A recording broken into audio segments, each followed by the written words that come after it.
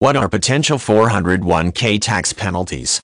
A 401k is a tax-deferred type of retirement plan in the U.S. The retirement savings account is tax-deferred because employees of a company can make pre-tax contributions to the account.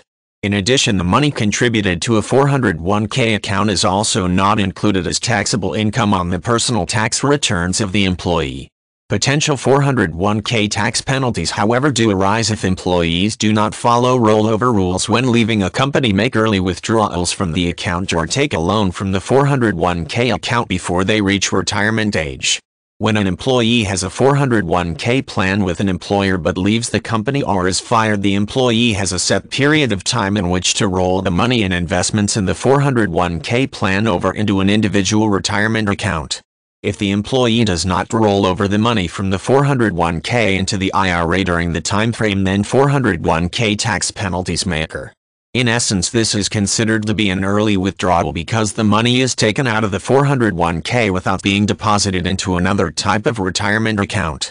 When a 401k account holder makes early withdrawals from the account, the amount of the withdrawal incurs 401k tax penalties. According to the Internal Revenue Service, early withdrawals are any withdrawals made before the account holder reaches the age of 59½ The 401k tax penalties are 10% of the amount of the withdrawal.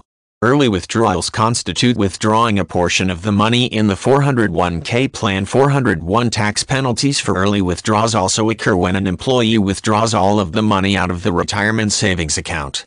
Some 401k accounts allow employees to take loans from their 401k account. Whether or not this is allowed depends on the type of 401k the employer establishes for the employees. Loans from a 401k are typically for financial hardship reasons such as a major illness.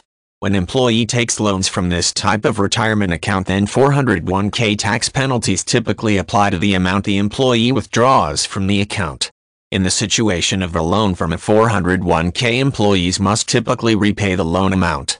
The money that is placed back into the account, however, is after-tax money. While this is not a direct penalty, it means that taxes have already been deducted from the income of the employee prior to repaying the loan.